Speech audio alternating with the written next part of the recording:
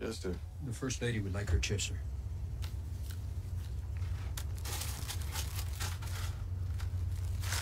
Thank you, sir.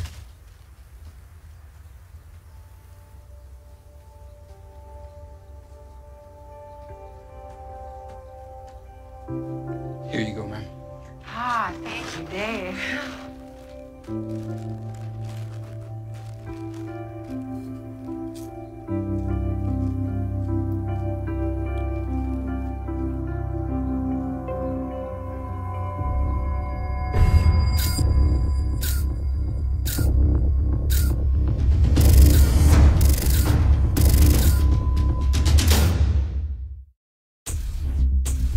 Has the First Lady been diagnosed by doctors, mental health The professionals? First Lady is grieving, Jim, not crazy. Is the president considering stepping down to care for his wife? Carol, the president This is and First bad, Lady Si. are not the First Not for Lady. potato chip sales. Don't joke.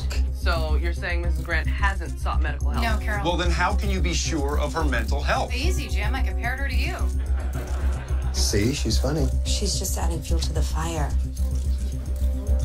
Just trying to lighten the mood in here, Jim. No hard feelings. Next question. Come on, Abby, don't dodge me. These are serious questions. She could shut this whole thing down with something like, just because a private moment has been made public doesn't give us the right to pass judgment. Don't tell me how to run it. People just tell me I don't have to worry about the Elliots. Oh, you do.